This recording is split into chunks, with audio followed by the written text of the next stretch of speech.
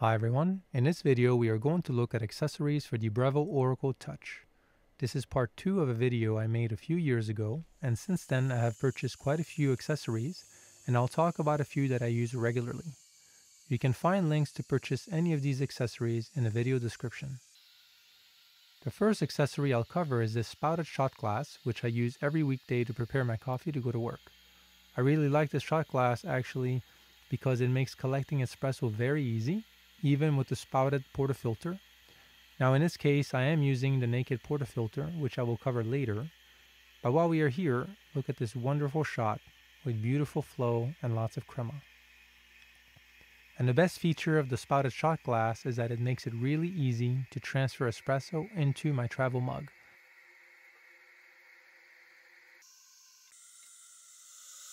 Then I add my milk,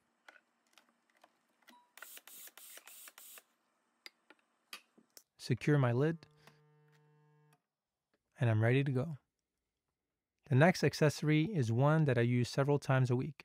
It's a simple Pyrex measuring cup with a spout and 1 quart capacity. It may seem a little silly to cover this accessory in this video, but I actually love it because it makes refilling the Oracle Touch from the top access panel very easy, even if your machine is under some cabinets.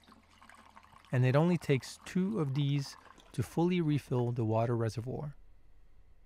Another accessory I use regularly are these rubber-coated tweezers.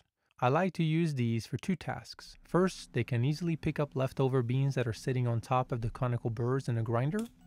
The rubber-coated tip means that the tweezers are not going to scratch the burrs through metal-on-metal contact, and by using tweezers, you are keeping your fingers away from the burrs as a safety precaution.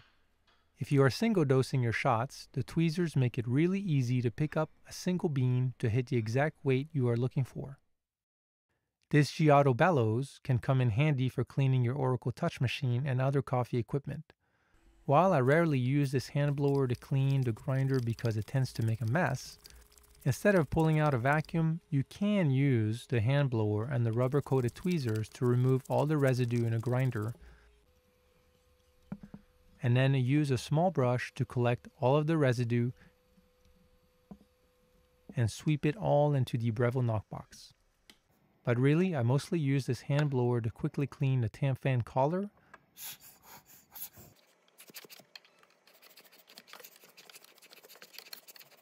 the tamp fan, and some small parts on my external coffee grinder. Recently, I purchased a larger milk jug so I could froth a larger quantity of milk at once. On the right side is the Breville milk jug with a capacity of 12 ounces. And on the left is the larger milk jug with a capacity of 20 ounces. To make a latte with the Breville milk jug, I add milk until it reaches the bottom of the spout. On the large milk jug, I fill the milk until it gets to the middle of the spout. This is also the highest level you can go on this jug without overflowing the jug during frothing. As expected, the larger quantity of milk takes longer to froth, so the time saving isn't significant. I thought I would use this much more, but in the end, I actually prefer to froth each drink individually. If you're interested in getting a milk jug so you can froth milk for 2 lattes at once, I would actually recommend getting a milk jug that is slightly bigger than the one I bought, so one with a capacity of 24 ounces or maybe slightly more.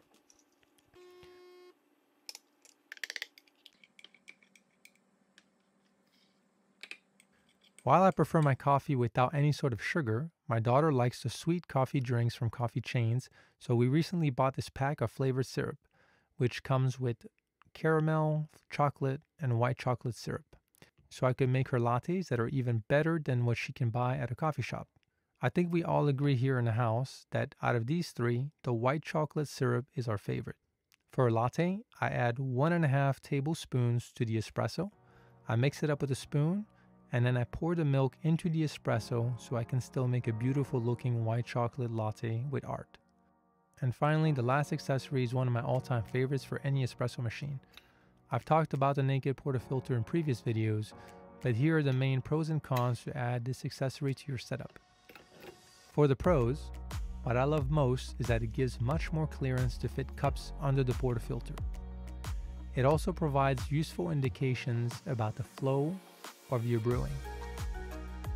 It's much easier to clean in general than a spouted portafilter, and it highlights the beauty of the espresso every time you brew. For the cons, it can be messy when you have a bad shot. It's a little pricey for a completely optional accessory, and it doesn't completely replace the double spouted portafilter.